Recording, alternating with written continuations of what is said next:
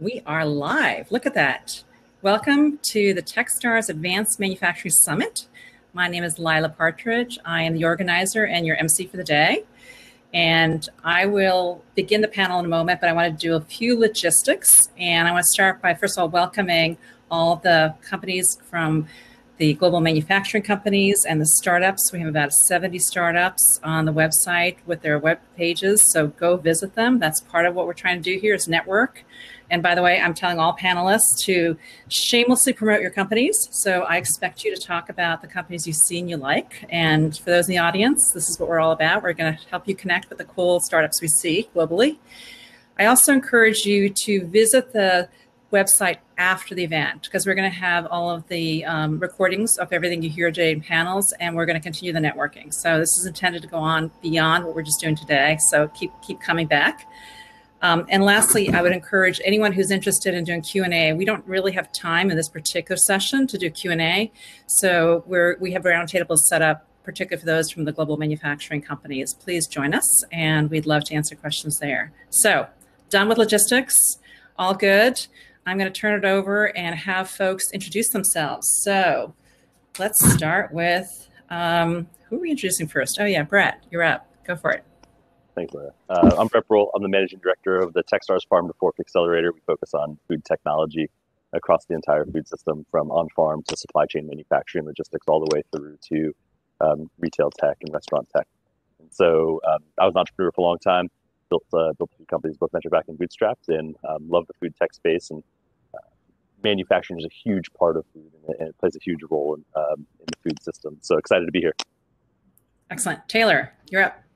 Hello, everyone. My name is Taylor McLemore. I'm the managing director of the Techstars Workforce Development Accelerator. We really believe in investing in companies and supporting founders that enable human potential through work. That allows us to look at areas such as edtech, to companies connecting supply and demand in the labor market and the future of work. And we also have a few areas that we've spent time with founders on in the manufacturing space, because I think there's a lot of great stuff happening there. So excited to be part of this discussion. Great. Martin. Yeah, thanks for having me, Lila. Just realizing I'm the only European one, so thank you very much for having me. I'm the only one. We're good. All good. All good. Yeah, my name is Martin Olczyk. I'm the managing director for the Techstars Smart Mobility Accelerator in Turin, in Italy, and we are investing in everything movable, from data, goods, services.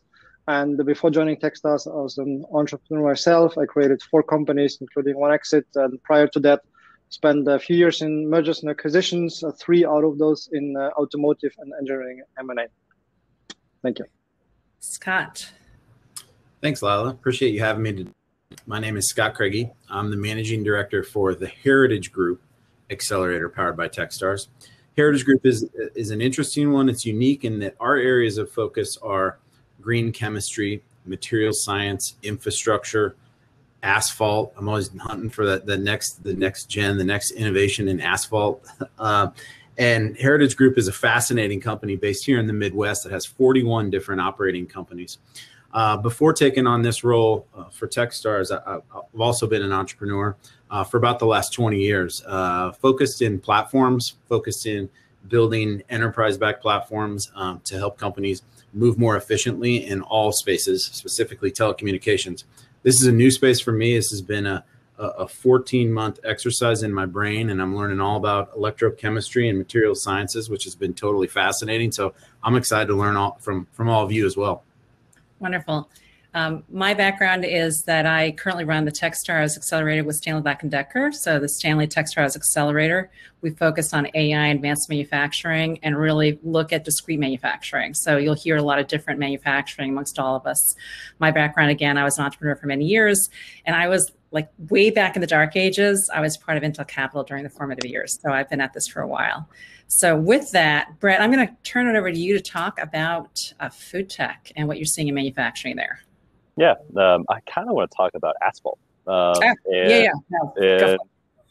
Additions in asphalt. I got some ideas I could pitch you, Scott, around how to make asphalt better. It's a big deal up here in Minnesota where it's really cold and like it just continual construction every year. Really cold, gets really hot. You guys have a lot of salt, so that's not the right combination for asphalt. No, so I'm glad somebody's working on that. Yeah, I mean, the food space is really interesting, and the last year has shown a light on the importance of manufacturing in food. As people have seen different shortages in food products that have come through largely because factories being shut down, production facilities being shut down because of employee safety for a variety of other reasons. And so there's been a bit of a highlight in what has historically been a very unsexy space, a space that's never really been talked about.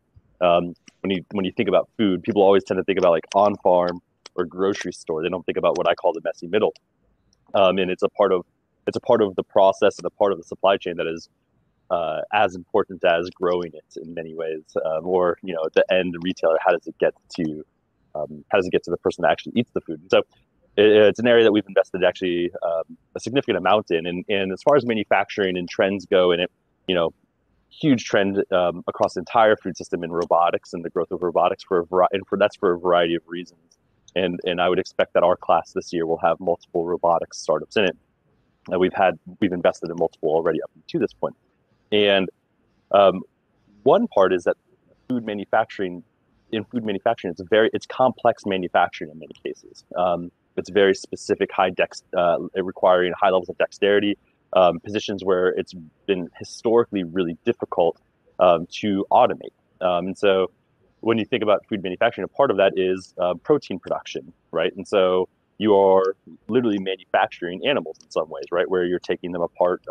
And in the United States and a lot of countries that have really advanced systems, they're actually quite good at it. And there's very little food waste. If you go to a food manufacturing facility, every single piece of every single thing that comes into that facility and goes out is actually really efficient.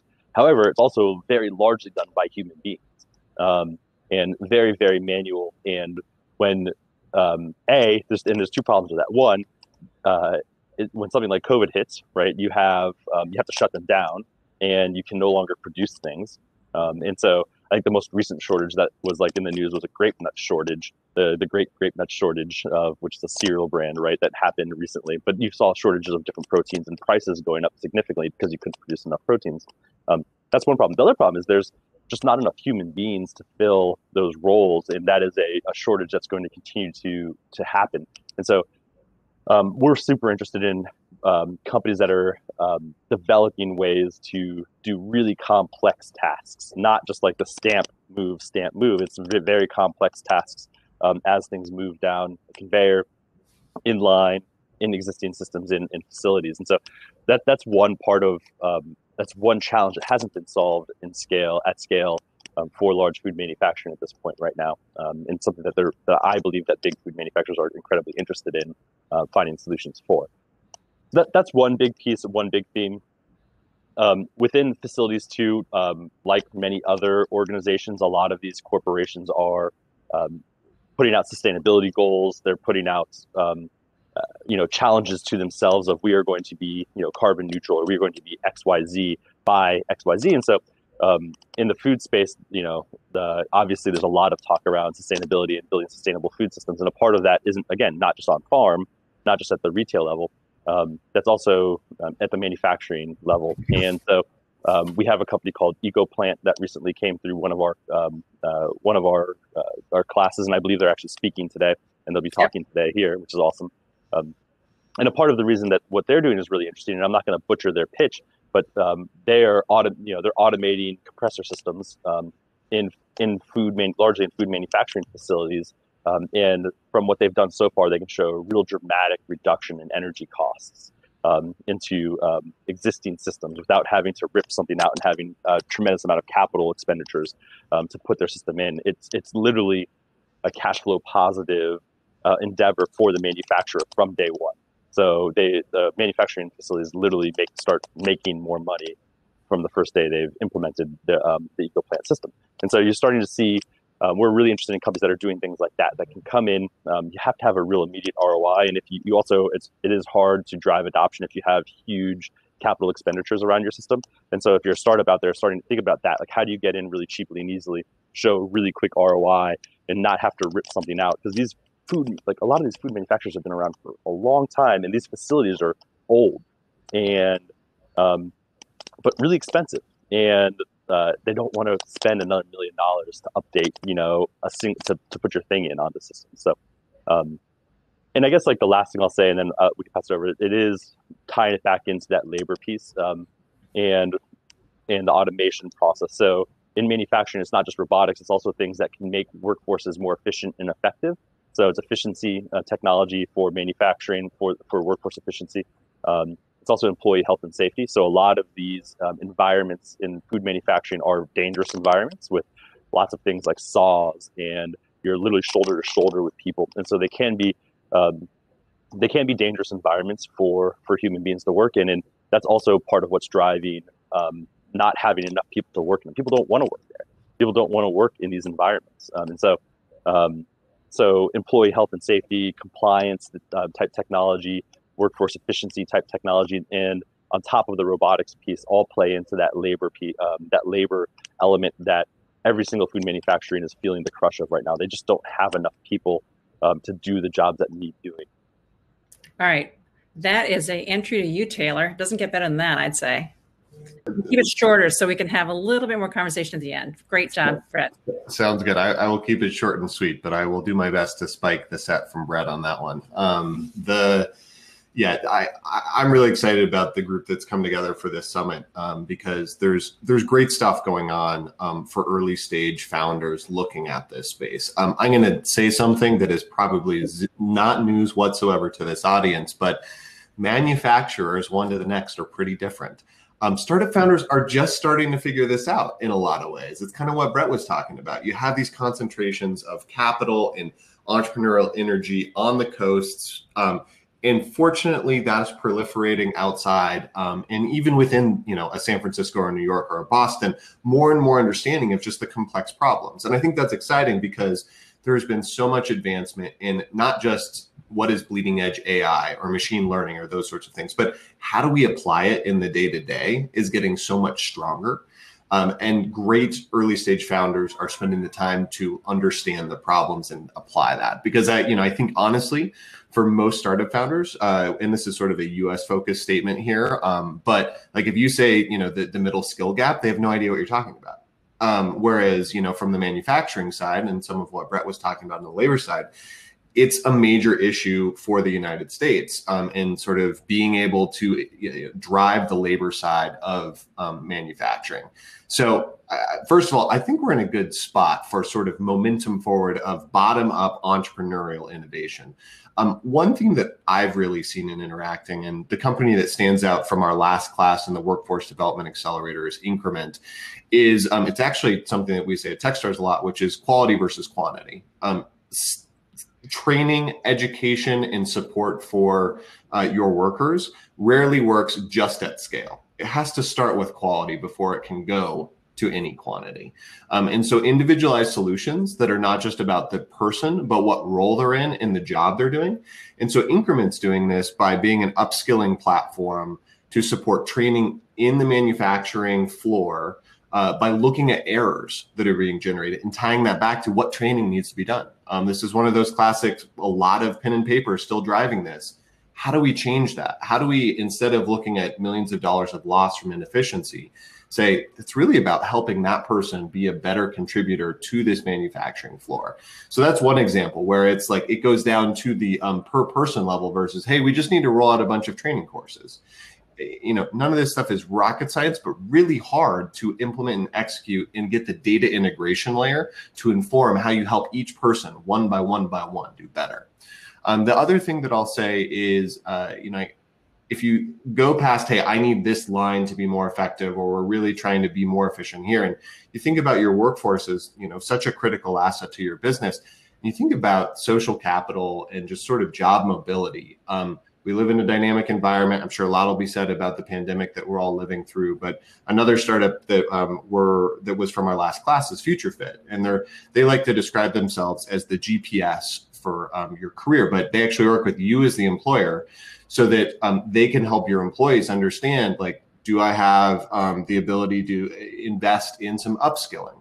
What is my next job going to look like? Hopefully that's for me at this company. But if it's not, and we're transitioning between jobs, how do you actually support employees to do that well? How do we really infuse that belief that if we treat our employees well, our company will benefit from it long term, no matter what the path is for them. So they're around at the Startup Showcase, but I really like that focus in a more and more virtual world, but a more highly connected world. How does social capital creation shift and change?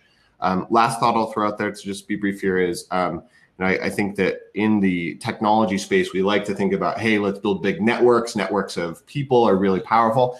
Yes, but I think the very interesting transition is we were living in a world mostly of social networks and Metcalfe's law, just like the total in of the network was the way that we valued the thing. And we've moved very much to a world of Reed's law, where it's the ability for a network to create subgroups very rapidly. It's the WhatsApps, it's the Slacks of the world. And those patterns are what are going to influence the tools of tomorrow. And I see that as the entrepreneurs are innovating in the manufacturing space. So I'll stop there. Cool. So I'm going to pick up on themes that both Brett had and Taylor had, and I'll start with legacy. So I work with Stanley Black & Decker, and they are a 177-year-old company. They have equipment they are still using. I don't know how long back it goes, but definitely 1940s. So think about whether those have been sensorized. Think about whether those are even going to be connected in a way that we think about for AI and artificial intelligence and machine learning.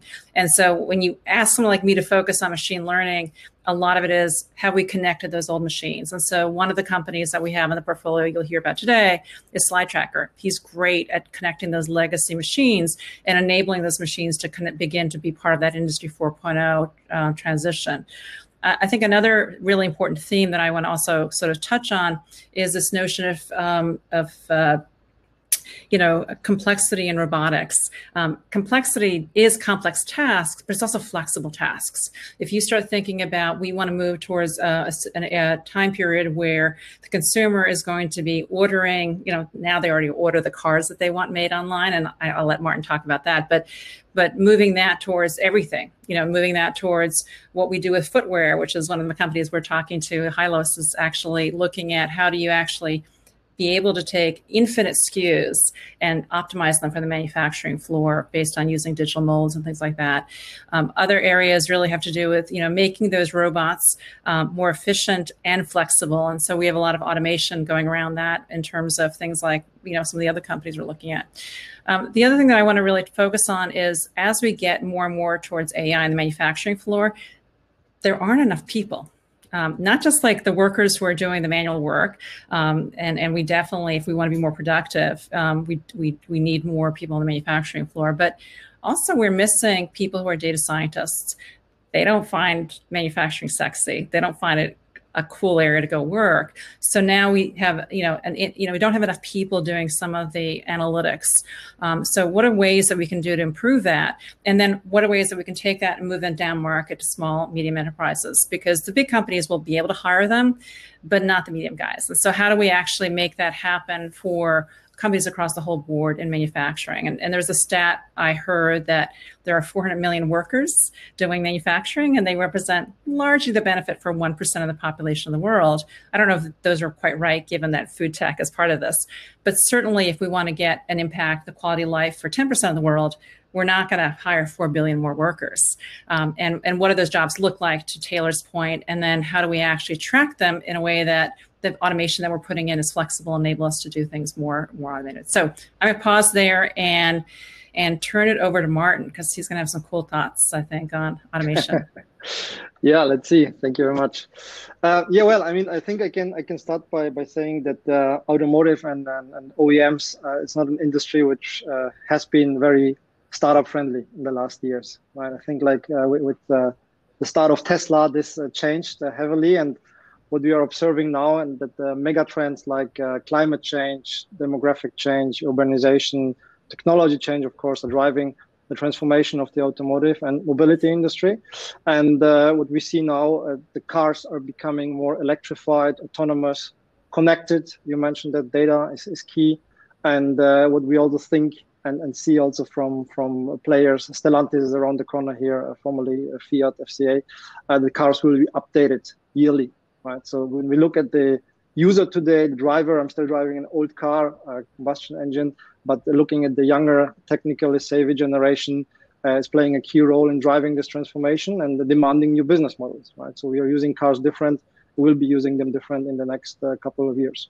And those users are also forcing the industry to rethink the habits in the value chain, how they produce, manufacture cars. So, for example, 3D printing and or additive manufacturing is used across many stages of car manufacturing, from prototyping and tooling fabrication to spare and part production, enabling automakers to stay agile and innovative.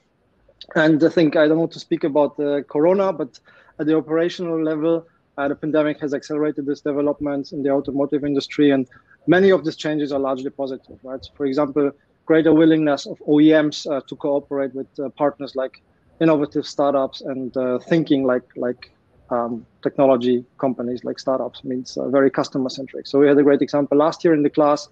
We know it's really, really hard to crack like sales process, a sales cycle, building credibility and working with large corporates, working with OEMs, especially, let's say, the tier one OEMs, Porsche, Daimler, BMW, and to figure out how to collaborate. But this is changing. This is becoming better, and not only externally, but also, I'll speak about it in a second, those companies are also opening up and changing their behavior, how they produce cars and look at the customer. So the reorganization of the automotive sector will have far-reaching consequences for the entire industry and the value chain, right? And if the incumbents want to remain successful, both manufacturers and suppliers will have to offer like more customer-oriented innovations. And one thing to mention is here, they have to be fast, right? All these trends are likely to become increasingly apparent between today or yesterday, rather, with Tesla and looking at this upcoming new car brands and the 2025, 2030. You mentioned that, Leila, like Volvo, for example, decided to go fully online with their car sales, right? So they will not sell car anymore via dealerships, but purely online, which is big news now here in Europe. So this is something which is entirely new. And if you look at numbers, right, so 5 of the top 20 companies with the highest R&D investment are vehicle manufacturers, but they do not feature among the top 10 most innovative companies. There's just one, and you can guess it, probably it's Tesla. Yeah, so how do you test drive? If you're going to be all on live, how do you test drive? I mean, I want to get in a car. Honestly, I want to drive it, especially if I can't afford it, right? That's a good point. Yeah, that's a good point. I mean, like looking at the market now, it's still a very, very old school, right? So you still go to your dealer, buy it. I think what I hear now from a different company, I don't want to mention the name, they are thinking in a similar direction. You can like get your car delivered to your house, drive it for a few days. People will pick it up again, then you decide if you buy it or not.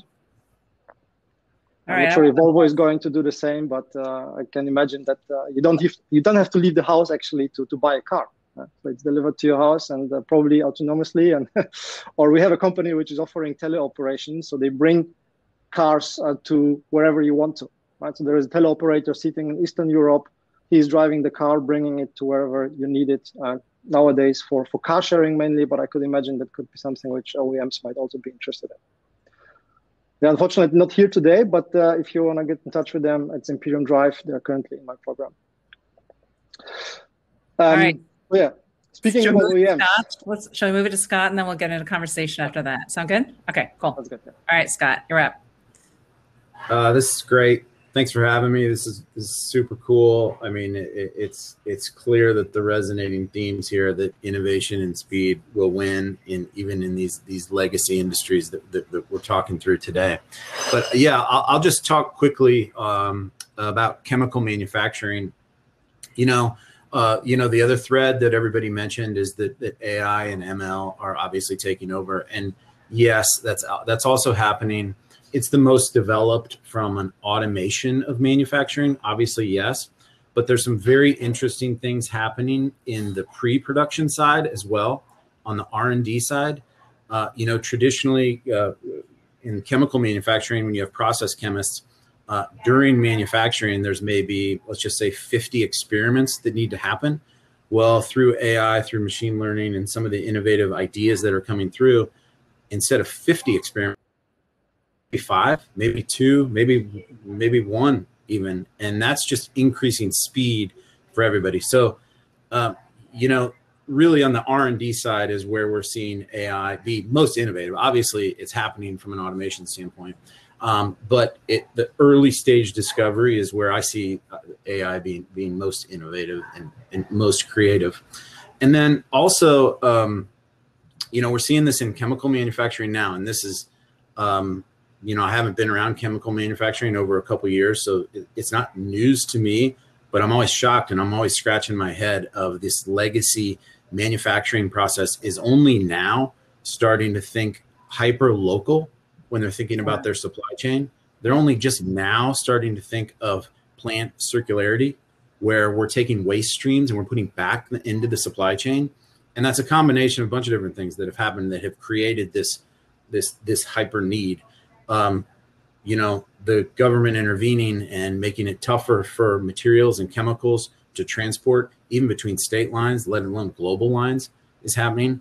Sustainability efforts and measurements that are happening on a global scale, all the way down to the individual company, like Brett talked about, where we're going to hit these goals by this date. The obvious way you're going to look at it is through plant circularity. So that reverse supply chain, the waste supply chain, it's those vital resources that folks are putting into their systems and putting into the manufacturing process that are so scarce. And that's where it's getting really interesting for us. And then lastly, I'll touch on, because we're seeing this from a supply chain perspective, is that an organism could be CapEx. So in chemical manufacturing, could I take an organism, something that I'm fermenting like a beer or a tea, use that in the chemical manufacturing process in some way to create my entire plant just more sustainable? So those are three things that we're starting to see at Heritage Group and at Techstars, and a part of our companies. We had some really interesting ones go through last year that I'll get into here in a bit, that touch on all three of those areas. Outstanding. Lots of great topics to touch on. I want to touch on that circularity a little bit, Scott, because we didn't really talk about it, but I see it too. I definitely see it in terms of also dynamic workflows from the supply chain. And where does AI have the easiest amount of value? Where you have lots of data, right? So we have often lots of data from our supply chain and also our customers, and that's where sometimes the low-hanging fruit. And then getting into the factory where you're still trying to get this data from legacy systems, that takes a little longer. And so we have some folks, like one of my companies, Sensei, is looking at all of those. What do we do and how do we manage that stuff? But let's sort of jump out a bunch of topics, and then we'll have to jump in as needed. Automation, I don't know, how do we start there? Who wants to start on automation? Brett, you mentioned it. Quick, fast, or easy. Your favorite company in the space? Favorite company in the automation space? A different level of the manufacturing process, but actually in the growing stage, there's a company called IAMIS, which is automating a lot of the work in poultry houses right now. And so it's a robotics play that's automating a lot of what has been, it's a really harsh environment, high levels of ammonia, really, really difficult place for people to work. And so they're automating a lot of the stuff that has to go in the growing and creation stage of one of the major proteins on the planet. So that's a really cool company. Anyone else? Who's got something else? All right, Scott. We had a really interesting company go through our program. I'll say a couple fascinating things about them. The name of the company is called Synthetics. They developed an electrochemistry reactor, so a physical hard tech reactor, and a piece of software that's machine learning software that does exactly what I talked about, where it speeds up the development and the testing of molecules. Super cool company, 2 female founders, both from NYU. The really cool thing about them is that this Friday on Disney Plus, National Geographic did a documentary on them, along with a couple other international founders. And to Taylor's point, the eyeballs are seeing this space in ways they've never seen. 5 years ago, we may have said National Geographic was getting involved, but for this documentary to be on Disney Plus this Friday, it's pretty cool. That is totally cool.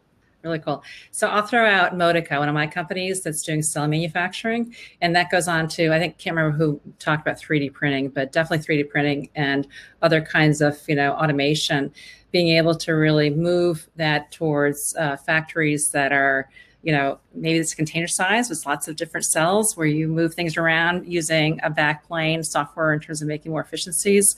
Obviously, some of the areas where you see huge uptake in that is 3D printing. But at the end of the day, what you're seeing automated on the factory floor is going to be software defined in a lot of ways. And then the connections between those different capabilities on the manufacturing floor.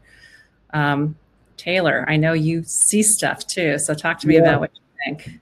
And I'm just going to once again approach it from more of the human capital, the team side, where we're not automating the humans yet, but the big headline is that the automation isn't completely replacing all the jobs. Once again, stuff that the audience knows, right? Like I thought there was some really great work that came out of the Work of the Future task force out of MIT that articulated this well. Robots are great at deep and vertical solutions, and to get stuff from point A to point Z across the manufacturing process, us as humans continue to be the best and the only solution at the horizontal, and connecting all those pieces.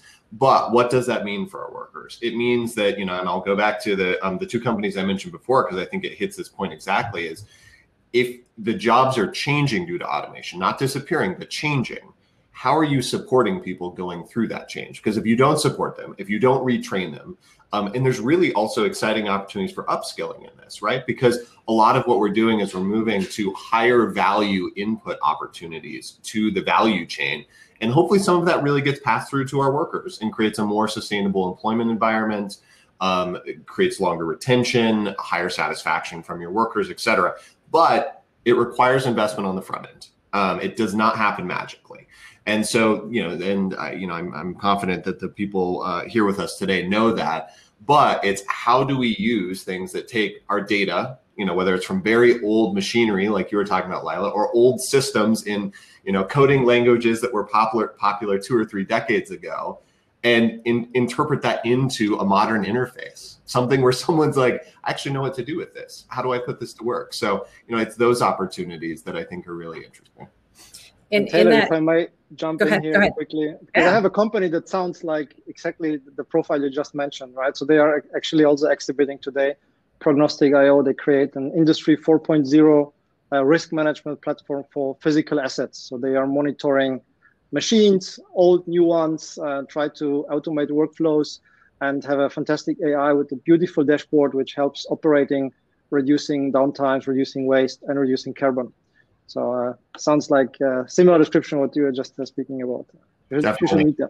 Yeah, I'll have to take a look at them. I haven't seen them from your program yet. But here's the one thing that I think is sort of incredible. It's like somehow we're in 2021 and product design is still an amazing competitive advantage. And like, I do love a beautiful interface, but it's like sometimes it's not about the beauty. It's just like the simplicity of understanding how it's going to integrate into the workday of the worker can be so different. And one of my favorite examples of this is Palantir.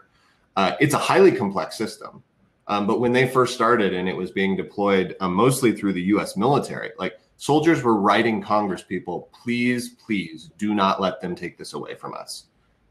I don't know. I engage with the U.S. military a fair amount through a nonprofit that I work with called Patriot Boot Camp.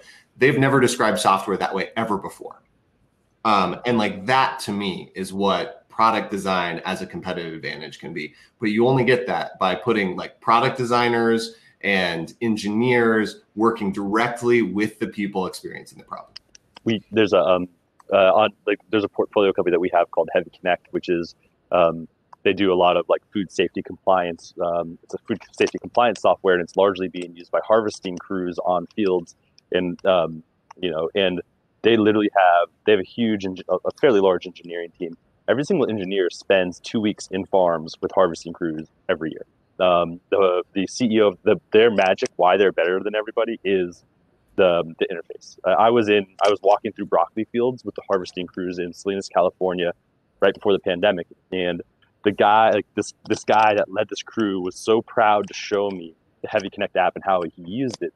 And it's because Patrick lived in the field with this guy for 2 years prior to building it, and because they have a dedication to sending the entire team into the field with the actual end user every year, and are very committed to it.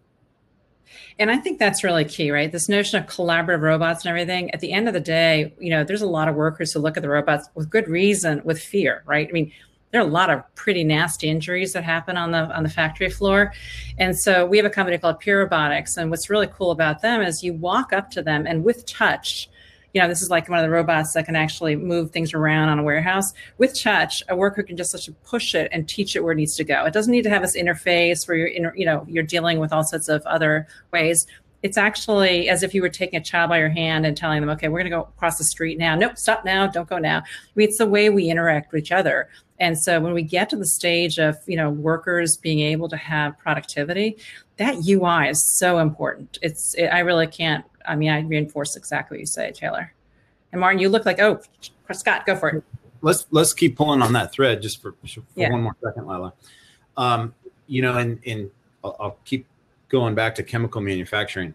The systems that they're continually using are so old, and from a supply chain management perspective, they're just ancient. And the likelihood of Monument Chemical, I'll use them as an example. I don't know this for a fact, but they're a company I work with directly. The likelihood of them throwing out their legacy system tomorrow because there's an entrepreneur that started a new platform, slim. It's just not going to happen. Yeah. But we are starting to see, and I really want to find a company for our program this year, a company that's building AI ML systems that sit on top of these legacy old ERP systems. Yeah. When you think about Salesforce is a little bit clunky, but there are thousands of applications and solutions that sit on top of Salesforce that make it better. And we're just starting to see that in the manufacturing world too.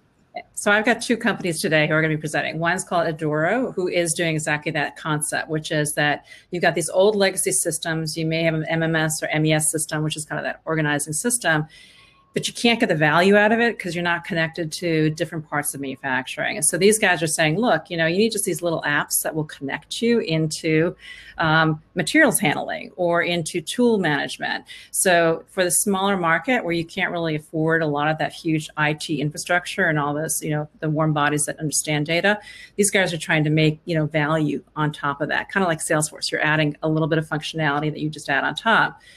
I think that's really a way where we're going to see a lot of smaller companies affording how to really get value out of that automation. And Brett, you look like you really want to say something. So, all right. So I'm going to push one more company. The other company is called iFlow, and that's actually on the high end, right? So if you've got all these systems that are connected now, how do you keep them connected, right? Let's say you have all this software on top of all this stuff. You now have a software upgrade, right? And something breaks. You don't know where it broke. How do you figure out where the data broke, right? And that's what these guys are doing. So it goes back, Scott, to your idea of like, how do you connect this? And then how do you make it usable for someone in the factory to fix it?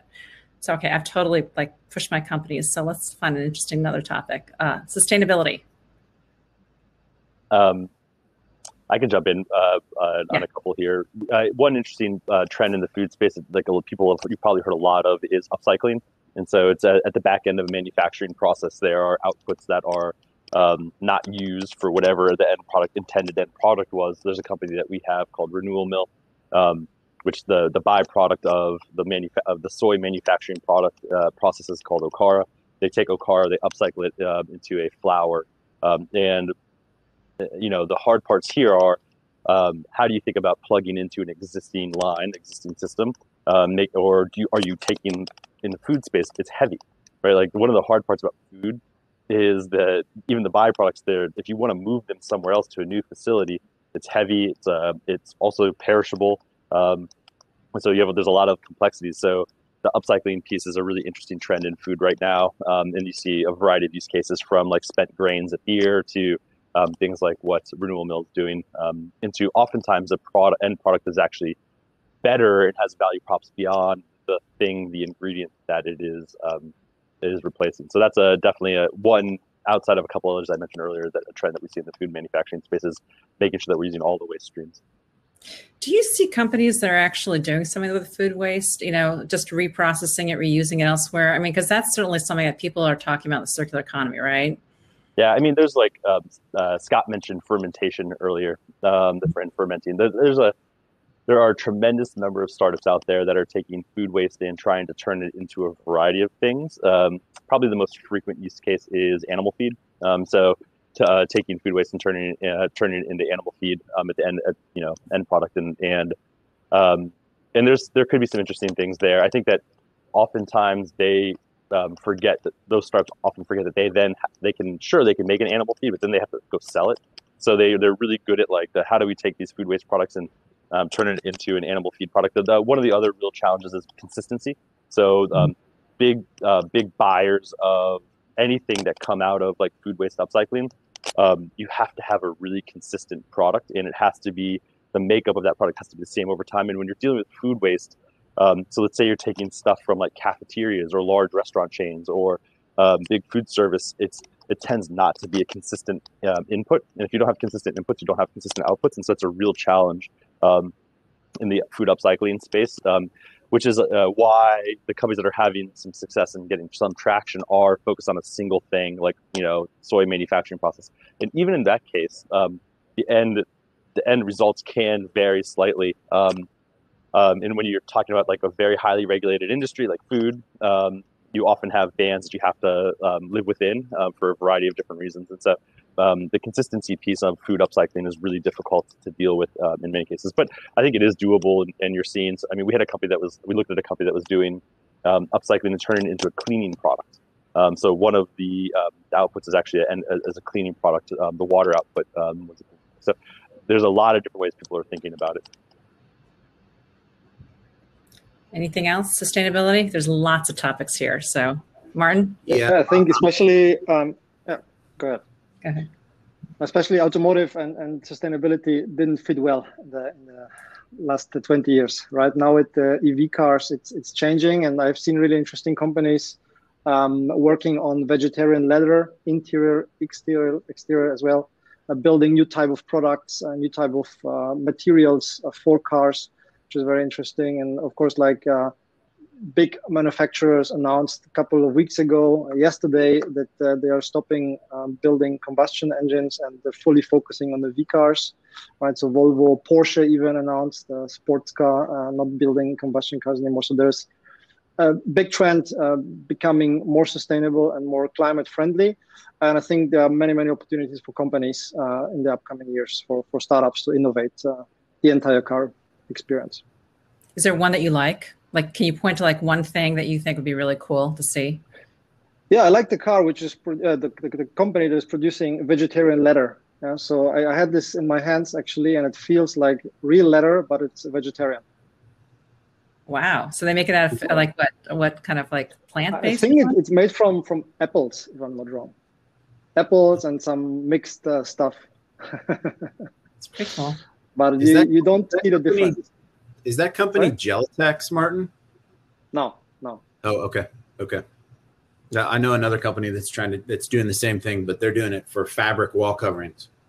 Oh, cool. Yeah, I've seen several companies doing that for bags, etc. But this feels amazing, right? And you have the special leather, which is different in cars. So you have temperature differences if you put on your seat AC and stuff. So it's very robust and really durable. And if you get hungry, you can eat it. You can eat it, yeah, probably. If you're caught in Minnesota in one of those storms and you got to eat, right? We had a company go through. There. It touches on both Martin and Brett. So we had a company go through. It's called Mobile Fluid Recovery, and they actually do just what it sounds like: mobile fluid recovery of swarf and oil and sledge, and they specialize in auto manufacturing. And I found they're based in Texas, but they have an operation up here in Indiana where the Subaru plant, when they get done with a car, before it hits the trailer and goes to the dealership, they wipe it down with basically a cleaning, an antibacterial cloth, but it's massive. It's a huge antibacterial cloth. And when they were done with that, they just trash it and pull a new one off the shelf. Well, this gentleman in Mobile Fluid Recovery will take that used cloth and separate the moisture from it and clean the cloth, put the moisture back into the process so they can take that same cloth, dip it again, and then clean the car again. It's just fascinating the way that's happening. And he's doing that in oil cleanup, swarf recycling, sludge removal. So it's an interesting touch on that. It's happening in auto, but it's happening at the localized level rather than the global level right now. The thing I'd throw in there, I'm not the expert on the sustainability side like the rest of you, so it's really exciting to learn from you on what you're seeing here. But I have been trying to become smarter on just the broader ESG space, because I think we're at this critical moment, especially for larger corporate partners. Like sustainability, not new. Climate crisis, very real. We need to take more action as quickly as possible. But the data is finally coming. And so now there is an emerging data set that shows that like investing in sustainability or even broader ESG is not uniform. Like you don't get material returns on capital for all forms of ESG. But now we're starting to see that if you do it in this industry this way, you get a return on capital and you drive shareholder value. Most of the data is public company, big company stuff. And I think that's what's exciting, is in partnership with big corporations saying, hey, I've got some data so I can make a business case and invest against this. And then we as Techstars and the startups that we all work with can say, let's pull that down, because public companies are great.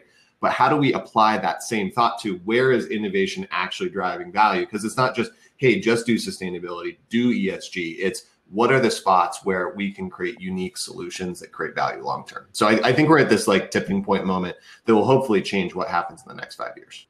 One of the and just to tag onto that, Taylor, one of the cool things that I think that is driving that even faster is large corporations that have made commitments to carbon neutrality.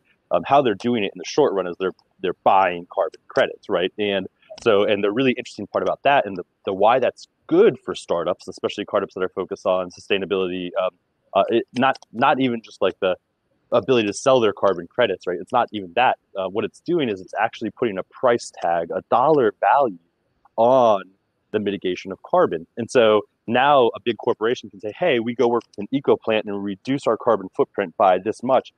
It's not just the reduction in energy costs. They're also able to assign, if we had to do that through a carbon market and buy that in mass, it would cost us X number of dollars. And so it actually takes that ROI and puts a real dollar value around carbon neutrality. It's a real, because it is a real cost now with so many companies joining different pacts and making commitments. It's a real actual cost. And so it allows to tell a much broader ROI story around carbon neutrality and carbon reduction, which is really interesting to me. And I think those are really great opportunities for startups, not even ones that we're touting today, but just in the future. So Stanley Black & Decker, who I work with, has two very aggressive goals in sustainability. One is that by 2025, they want to be out of plastic packaging. And by 2030, they want to be net carbon neutral. I mean, they have 120 factories, some of them with these really old, lathes and other things we talked about. And it's not just going to be about, buying carbon, credits. They're really looking at how can we innovate. And this is where I think startups have an opportunity to do some really cool stuff, really make those tiny little improvements like Scott and what Martin were talking about and move those into, kind of the mainstream, because the companies are looking for solutions, right? The plastic space is crazy interesting too, right? When you talk about sustainability and manufacturing right now, and in the food world, it's a huge deal for us because all food is packaged in plastic, and it's a really hard challenge because if you let anything get into food, it's more likely to contaminate, spoil faster, and so which has driven a tremendous amount of innovation around what other things can you put on food to mitigate faster spoilage or extend shelf life if you're not going to be using traditional plastics. How do you deal with the food safety issues if you're using something porous? Because all the alternative materials that people are using to create alternative plastics are more porous than plastic is. And so, in food, that's a terrible, terrible idea when you're talking about shelf stability. But it's really cool to see some of the startups that are using all different kinds of byproducts of food manufacturing. There's a really cool company out of Tel Aviv that's using sugarcane husks. So after sugarcane is processed to create alternative packaging material that actually can be heated up to something like 200 degrees Celsius. It's something really, really crazy levels, and it's food grade safe. And so you're seeing a lot of innovation around around this space. How do we make things that are food grade, food safe to store, and will also maintain that shelf life? And there's a company that was using an extract from silk of spider webs to spray on proteins. And by spraying it on proteins, it's food safe. it's a low enough level of, and you don't even have to include it on packaging, on ingredient labels. And it creates a coating that will extend shelf lives for a significant amount of time, which reduces food waste, but also can potentially allow you to adopt a different type of packaging that might be a bit more porous. And it literally integrates in line with spray and washing machines already. And so there's a lot of just really interesting stuff happening in the food space around packaging. Sorry for jumping in there. No, that's great. I think those are really cool things. Scott, you're going to say something. You look like you're like halfway through a sentence. No, nothing? Really? I thought those were so cool. Yeah, aren't they? So that's like a pause. We can't top that, Brett. I know. So change the topic. All right, new topic. Let's see, what have we talked about? Let's go back to workforce. Taylor, I know you have a bunch of stuff that you've been working on. Do you have anything you want to add to the conversation or shift it in a way that maybe reskilling is something we should talk about?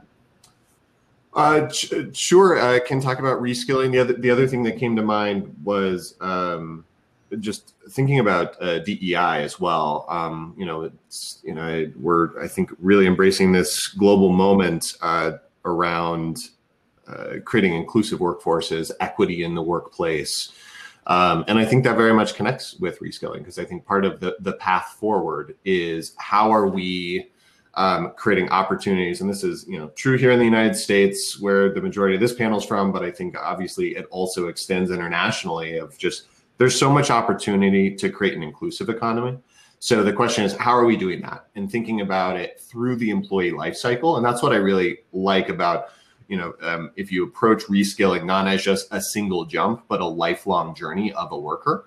So it's, how are we finding people that are moving into the jobs that we are offering to the market? And we have a great company that's working on this called Mentor Spaces. And here in the US market, they're the mentoring platform to support Black and Latinx communities of young professionals getting into their first major professional opportunity.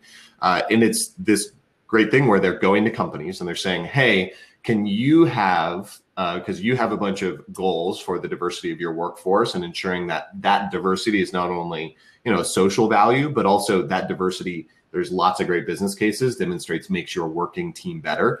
But have your workforce be mentors to people not yet at your company. And you know what? They might not even get all the people that they mentor to come to your company, but we're going to create this interaction so that we're helping the next generation. And from that, your employees are going to latch on and say, hey, we've got a new job open and I've been mentoring these 5 or 6 people. We got to pull these 2 people in. And that is such a stronger solution than, hey, we're trying to, drive a more diverse workforce or one that's ready to upskill. And we're just going to put a bunch of people at the top of the pipeline and hope they filter through. So to me, the exciting part about this in terms of workforce development is a more human interaction and social capital development perspective on this, because that's what pulls people in. And then we can continue to invest in them over time. So, that's some of the stuff that I've really seen. I think just to take that to a theme that I've been thinking about is a lot about access to information. The manufacturing industry in general has been really tight as a community. It's really hard for them to get comfortable sharing information about where they need innovation. It's hard for them to talk about where the glitches are on their manufacturing floor. And I started a speaker series last year with Mark Mabry, the CTO of Stanley Black & Decker, and Sudhi Bangalore, who does the Industry 4.0. And the goal there was really to say, here's a whole bunch of opportunities in manufacturing. We want innovation here. And by the way, this is the size of the opportunity, so go figure out what you want to do in that space. And so maybe all of us should actually do that with our various corporate sponsors and really start talking and giving the community, the entrepreneurs, and anyone kind of in the community, here are the opportunities. This is what we're looking for. We would love to see innovation in these spaces, and let's be engaging with helping both entrepreneurs and anyone who wants to be involved with beginning to get careers in manufacturing and other opportunities. Because I think information, the context of the information, is what's one of the missing pieces here, from my perspective. Yeah. I saw nods. Does that mean yes? Can I tap you guys all to do like a speaker series with me? Awesome. You're in. You can step back fast enough. All right. Other topics. We've got about 6 minutes. So we'll do one other brief topic, and then I'm going to have closing remarks. And each one of you is going to come up with some really insightful piece of comments or insights. So keep thinking about that thought. And What else do we want to cover? What have we not covered yet? All right, you're all not looking at me, so obviously you don't want to answer that. Okay, so then we'll do closing comments. Easy.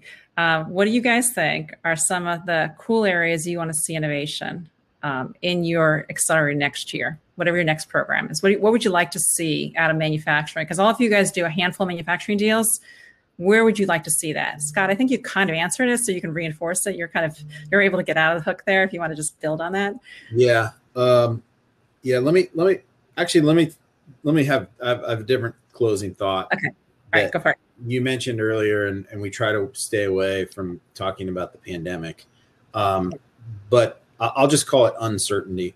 Like uncertainty that we have right now, whether it's pandemic, hurricane, snowstorm, big market changes are affecting the supply industry. They're affecting everybody in terrible ways, but they're also affecting the supply side, and they keep continually getting squeezed. So I often hear in talking to founders that are maybe academic, scientific, chemist founders, that uncertainty leads them to think about maybe pausing or waiting in some capacity. And that nothing gets me more twitchy than hearing that potentially. You need to figure out a way, if you're an entrepreneur in this space and in these industries, that you can you can learn quickly in a very safe environment. You need to find friendly people, friendly advisors that can help you plan, test, proof, iterate with you. And I've found, and keep in mind, I've only been doing this for 14 months now, but process chemists are fascinating. They're entrepreneurs at heart. And that's my fastest way in. And I've found a lot of success in just riffing with process chemists about how to do things better. So I'll leave folks with that. Has that been, from a commercial standpoint, the fastest way in for a lot of our founders from this last class to get in and start thinking about how they can be commercially effective. All right. Next. I can jump in. I think I've probably mentioned several areas of interest in the manufacturing space throughout. I'll give one that I haven't mentioned yet, which is there's an opportunity for geo-dispersed manufacturing, right? So localized manufacturing in the food space as well. And so I think that probably is like 3D printing of food is one way to think about it. I think there's some really interesting opportunities. There's a whole industry around co-packing or co-manufacturing for food companies. So a lot of the big brands you all know, like the company whose name is on the box might not actually make that thing. And so I think there's a real interesting opportunity for geo-based manufacturing of food, largely probably through smaller footprints with like 3D printing. And so I think that's kind of interesting and the new one. Then one quick final thought, just like you hear this panel today, and it's so like if you're an entrepreneur thinking about like a space to innovate in, right? Think of how much manufacturing affects everybody's life, right? And you don't think about the manufacturing space. It's such an unsexy space. But without food manufacturing, you don't have food. Like, you don't have cars to drive. You don't have, you can't do these things that we take for granted every day. And so it's actually a really interesting and important space. And there's a lot of opportunity for innovators in it. Taylor, Martin? Great, I'll jump in. Here's my closing thought as it relates to the workforce that is, a central part of the businesses that are run by manufacturers. The argument usually goes turnover and training is really expensive, and sometimes people even go to that it's 2x their salary or whatever. In different spaces, different jobs have different numbers, and that's really tough. But I would say I would challenge everyone with the following thought: don't stop there. Say, hey, if we've quantified how costly turnover is for us, consider being the champion to say, we're going to run 3 or 4 hypotheses. We're going to choose an internal team to think about all the stuff that we know that could change that. And we're going to choose 1 or 2 outside startups or innovative solutions to try to use as the countervailing hypothesis to say, can we deliver a solution that changes turnover at a different cost structure than what we just finished saying on how expensive turnover is? Because that's a lot of what I see is we stop at the turnover is expensive. But let's go to that next stage and say, let's run some hypotheses because there's so many good solutions out there. So that's my thought to end on for today. Martin? I can just tell you what I would love to invest in, because I'm a big fan of EV cars. And one reason I haven't bought one is the battery life, right? So the range of EV cars. And I looked at 2 companies last year and 1 company this year. And I think I have found 1 company for next year already, which is producing a new kind of batteries, which will allow us to travel 2,000-3,000 kilometers, which is like 1,500 miles plus, with one charging. So it's a new type of manufacturing. It's a new type of components they are putting together. A very R&D driven project yet, but I hope that it will be ready to market, and I hope that also these large OEMs will open up and give those startups a chance to integrate their products. Great. So I am going to just add to that silos. I want to get rid of silos. I think we have dynamic workflows going all the way back into our supply chain. I have one company called EMS Forest, which really looks at how do you create quality back into all of your various contract manufacturing going multiple ways. I'd like to see more of that. I'd like to see being able to have better collaborative capabilities, and that extends also towards product design, going back, Scott, to your comments on computational chemistry and the materials, and then designing them for manufacturability all the way out to the customer, and how do you deliver customer and service and all that. I think those flows are going to do better and better, and for manufacturing, it's really critical to improve on those. So I'd love to see opportunities there. And with that, we are on the hour, and I'm going to, first of all, thank everyone here. Thank you for all your time, your comments. Really, really appreciate it. We didn't have time for questions, so for those corporate companies in the audience, in about 15 minutes, we're going to do breakout sessions. All these guys have been tackled to be in two of the roundtables. Please come and join us and ask questions and have a conversation. It's not open to the startups in the audience. I apologize, but I will do a pitch that starting around 12:15, we will have the next set of panels. And around 1 or so, we're going to have the startup showcase, where those startups will be able to talk, or some of the startups will be able to talk about what they're doing. And all of us have some companies, so we're going to be presenting there. So please come and join us for that. And don't forget to go back to the website both during and after to network, because there's an opportunity to really interact with folks who are all trying to do all the topics and the areas of improvement we just talked about. So thanks, everyone, and look forward to seeing you in other panels. Take care.